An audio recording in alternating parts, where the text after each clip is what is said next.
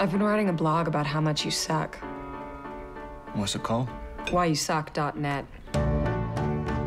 In the digital age, every private life Your wife wrote that blog, right? is public property. My friends back home won't believe I met you. And every breakup What does Leo think of all of this? Oh, he still never read it. is breaking news. Writing a blog does not make you a writer. Next month, Random House is releasing Why You Suck, the book.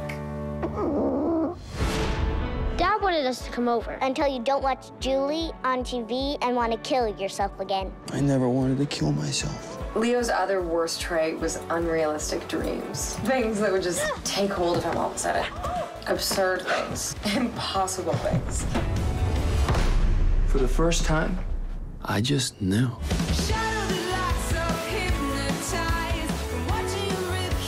You want to get a coffee sometime? This is my wedding. We all have baggage.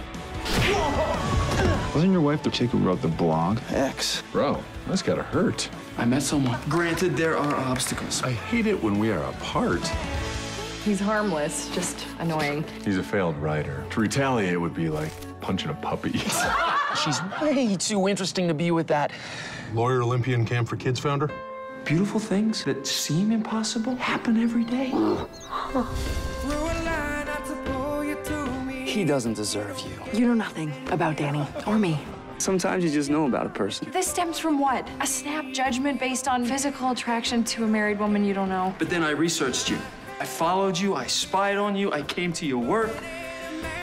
And that snap judgment totally stands.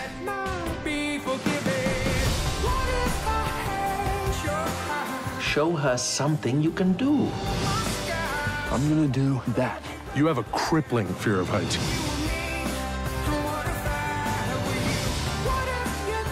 Danny, it's the dishwasher. Isn't he afraid of heights? Oh. I hate that you read all those things she wrote. We're all wrong for someone. The right kind of wrong. If I were 20 years younger, I'd do you. That is the nicest thing the mother of anyone I've loved has ever said. In theaters this October.